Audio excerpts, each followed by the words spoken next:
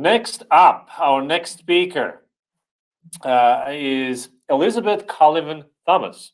She's the founder and president of Launch, a product marketing firm specializing in product identity, go-to-market strategy, and all of this other good stuff related to product and messaging.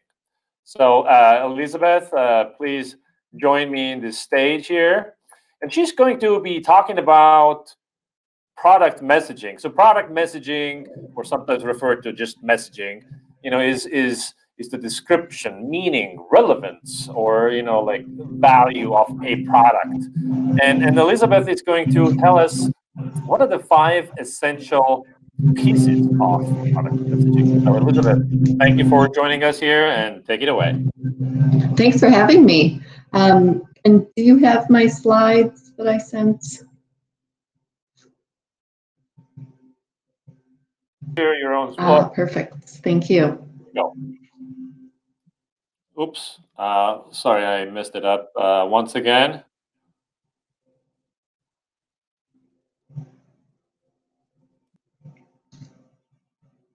All right, perfect. I see them now. Thanks, and thanks for having me. My name is Elisabeth Thomas, and I've been working in product marketing and product management for about 15 years, probably a little longer. I work on everything from content creation to messaging, product launch planning and management, ongoing marketing support such as analyst relations and so on. I started Launch Product Marketing probably about 2014. And my primary clients are technology solution vendors. So I'm thrilled to be here today to talk about the process of developing fact-based product messaging, or messaging, as you mentioned. First off, the process of developing product messaging is quite complex. I've worked with several companies and can often see the surprise at the time and effort it takes to come up with the messaging. Sometimes there's even frustration with the length of time that goes into it, but also the happiness that comes with the results that are based on facts is always great to see. There's lots of inputs that go into the messaging project, including market research, understanding target audience, competitive intelligence, understanding your differentiators from your competition, input from customers. And we'll talk about a lot of these. And pulling all of this information together in workshops or roundtables with a very broad team can be very time consuming. So that adds to the complexity. But then you typically come to that aha moment when you see it all come together. And that's the beauty of messaging, building something that resonates with your target audience, and that will eventually drive all downstream marketing activities. So you go from this complexity and chaos to a very clear outcome. So what I've done for today is I've put together what I believe to be the 5 foundational elements of that messaging development process. The first one is to identify your target audience. The second is to get to know that target audience well enough that you understand what their pain points and problems are. The third is determining how your solution solves these problems, and then what the benefits your solution brings to them, and then how your product is different from the rest of those in the market. So let's start with identifying the target audience. So the first thing you want to do is identify who you're targeting. Who is it that needs your product? The target market might be B2B or B2C or B2B to C. It might be a specific geography, a specific company size or demographic. For example, males over 50 is a target market, as is financial institutions with 500 or more employees. And as you work on this, something you'll be able to develop is your ideal customer profile. The ICP is the ideal company that's the perfect fit for your products. And knowing your ICP helps you drill down into what their problems are and how your solution aligns and solves those problems. So this is one of those fundamental elements of the building out your product messaging. Also, what's great about building out your ideal customer profile is eventually you can provide it to your sales team, and they'll be able to target and appropriately talk to those ideal customers. Another thing that you can build out at this stage is a buyer persona. And this is a representation of your customers, their demographics, their buying decisions, how they find products, what motivates them, what their goals are. And this will help your marketing team connect with your ideal customer, help them create engaging content in the proper tone, find them where they're at, and so on and so forth. But the question is, where do you find all of this information to build out your ICP and your personas? You can look at data, you can dig into sales data, you can, and that data, depending on how much you have, can help you identify those companies that are contributing most to your profit. Now, this is not something that is kind of a one-time deal and you're done after you do it the first time. You always want to constantly refine and improve your target audience and your target customer. For example, if your efforts aren't resonating, if your sales team isn't closing deals, perhaps you're targeting too broad or too narrow of an audience. So that's the first element. The next is understanding pain points. So your product must solve a customer or business problem of some sort. And this problem may be real, it might be a perceived problem. In fact, the ideal customer may not even know that they have the problem until you tell them. So when defining the problem, you want to filter out all of the noise and get to the root of what their pain or their problem is. And this can come as part of your audience research that we talked about in the initial step. You want to learn about your customer's lifestyle. You want to learn about their work environment, what their motivations are. You want to find out why they're better off with your product. What's going to improve? How are you going to improve their life with your product? You can find this out by asking existing customers why they chose your product. You can ask the sales team what pain points prospects have shared with them. So there's lots of great places to get this information. And again, keep in mind that you want to dig down deep. You want to dig into the root of the problem. So if a customer says, for example, that they're having a slow quarter, the sales team is having a slow sales quarter, that's not the root problem. Often the next question is, well, why are they having a slow quarter? And they might blame marketing's leads. Those leads are non-existent or they're poor quality leads. Still, this probably isn't the root problem. You want to keep digging. And it might come down to confusing processes or the market that's being targeted. For example, they're targeting too broad of a market or too narrow of a market. So I've included some samples of problems that may, those root problems that may exist. So small business owners, a problem that they might have is the ability to afford automation tools or find tools that are affordable and within their budget. A sales team's root problem when they're not closing deals may be because of confusing processes. An agency that's always running behind in their schedules may be because they're waiting on clients to respond. And a marketing team might be targeting too broad of an audience or too narrow of an audience, as I said a little bit earlier. So those are, that's the second element. The third is you want to determine how your product or service solves the customer problem that you've previously identified. And the ability to solve the problem is what makes your product relevant and necessary in the market. Something that's worthwhile to look at further, if you haven't heard of it before, is the jobs to be done methodology. The point of it is that customers want a product that is going to do a job for them. For example, the need to find files and images quickly, the ability to prevent a burglary in my home, or the ability to file my taxes confidently are all jobs that a product can do for customers. There's a quote, once you start, if you do any research on the jobs to be done, you'll find a quote. I see it a lot. People don't want to buy a 1/4-inch drill. They want a 1/4-inch hole. This makes the definition of jobs to be done very clear. You want to leave out the vague features and function lists and talk about the job the product will do for your customer when you're talking about that problem that you're solving. And then the next element is, what benefits do you offer to your customers? I'm going to go back to that features statement that I made before.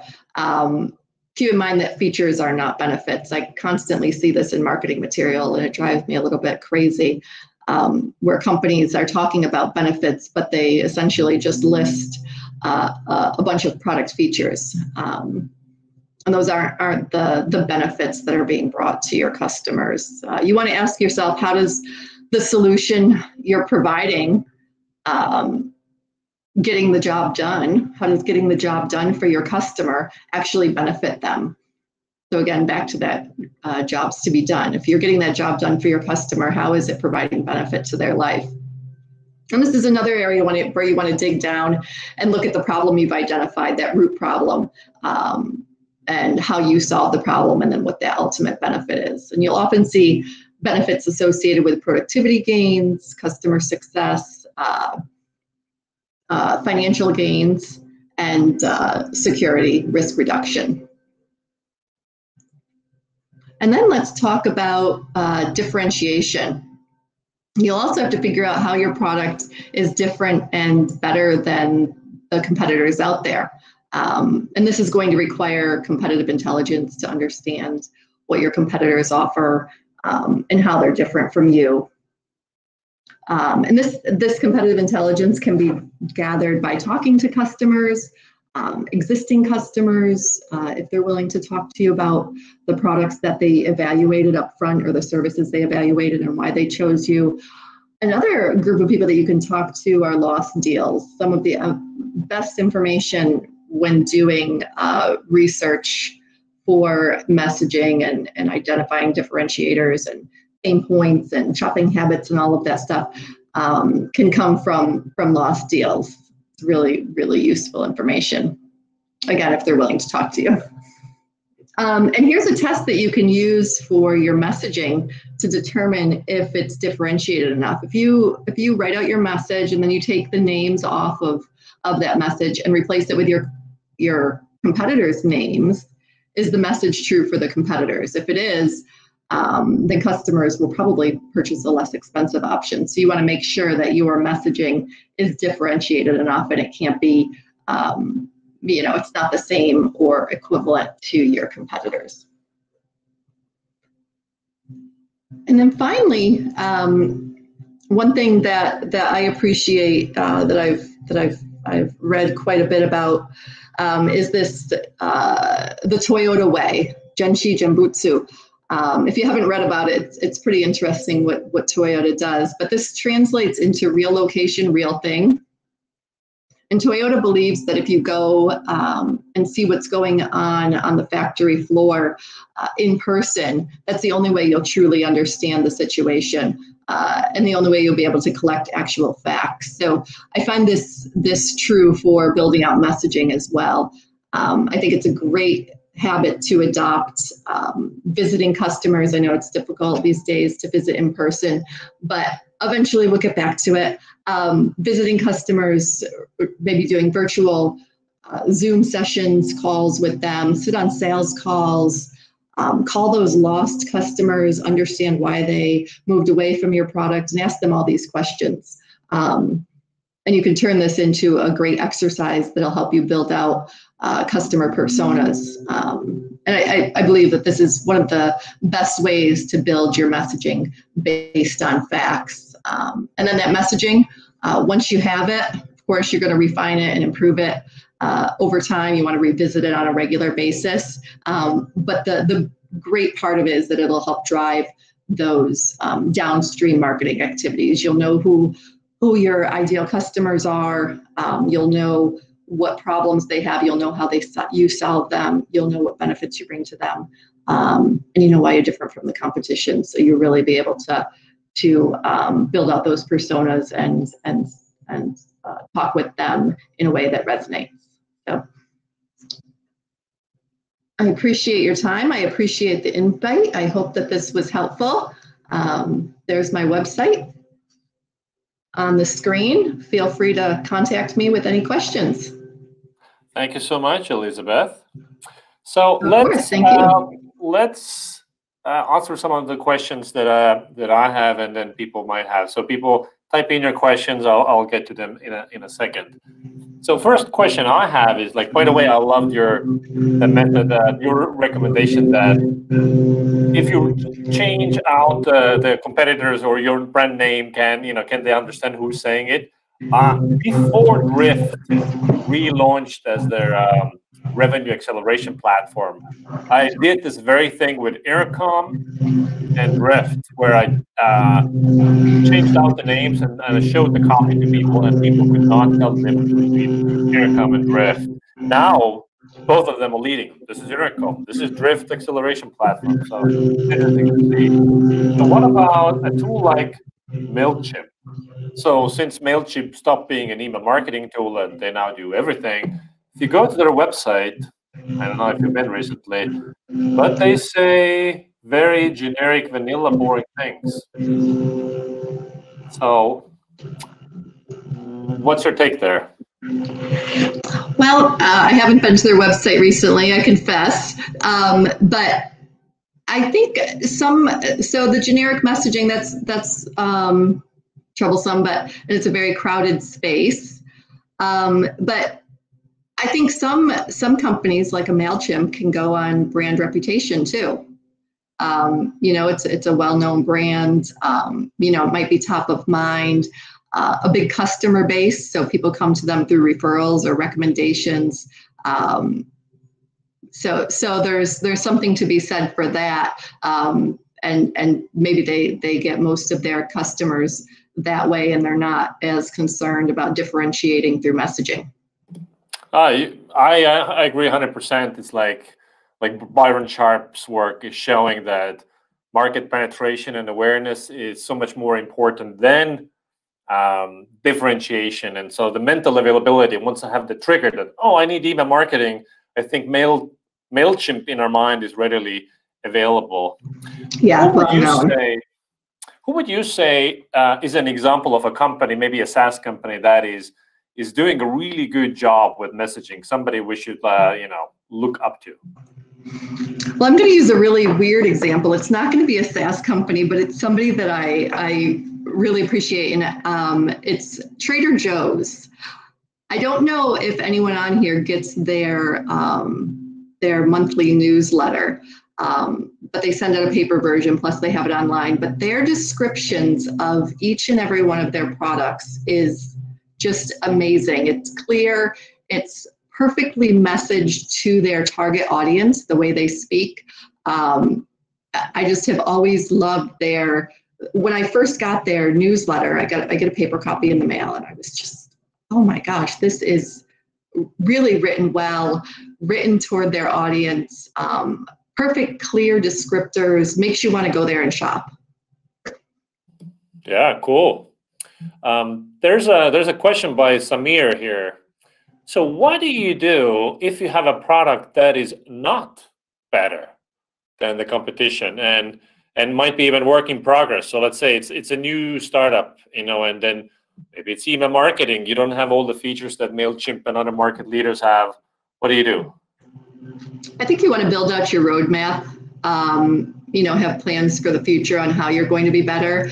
And as far as messaging goes, I mean, as you talk with your prospects, if you don't have customers yet, but who are your ideal prospects? Who do you think are your ideal prospects? Narrow that down and really get in their brains, figure out what their problems are, how you're going to solve them. You're going to look at the different companies that you are going to compete with in the future. You're going to see what they're saying.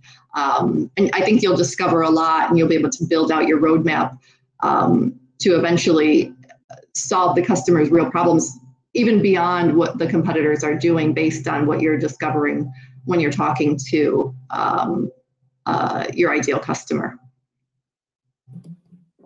Another question here in the chat is the importance of messaging over time. So I guess the question is, how important is messaging when you're just starting out, you're a new entry to a category, versus you're an old established player in a mature category like MailChimp? So how does importance of messaging evolve or change over time? Sure, sure. I have worked on messaging for companies that are a variety of sizes, brand new companies up through very established brands. And I'm going to say that it's important all the time. Initially, just going through the messaging process is going to provide so much more than just a messaging statement. It's going to provide so much information about who you're targeting and what you can do better. And then as you grow and revisit that messaging, it's going to evolve. So like I said, I think it's just as important for a small, non-established brand to a very established brand. And for a small one that's just getting started, it's going to probably change pretty quickly. Yeah. As you learn. I think positioning is one of those things that shouldn't change too often, provided that you nail it. But like messaging is something that evolves all the time, and you should be checking your messaging because the competition is not sleeping, market is evolving, times are different, and all that stuff. Yeah. All right, Elisabeth, thank you so much. It was great to learn from you, and we'll see you next time on the internet somewhere. Thanks so much. I appreciate it. Have a great day.